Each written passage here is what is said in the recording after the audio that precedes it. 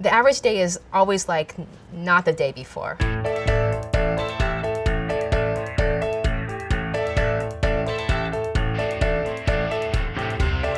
Maybe this is just me, but like I never knew what I was trying to do was entrepreneurial. I just thought like, this is just what I like to do. When I was a little kid, when all of my friends were like working at like ice cream shops or at retailers, there was like a big skateboard trend happening. So I bought a bunch of skateboard decks and stickers and grip tape.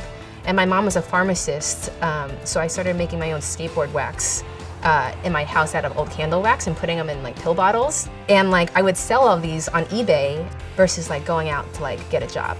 If I'm honest, like about making money, for me the goal is always to like fulfill like a need and a problem and like to make things better. And if things are happening that way, I feel like money will come.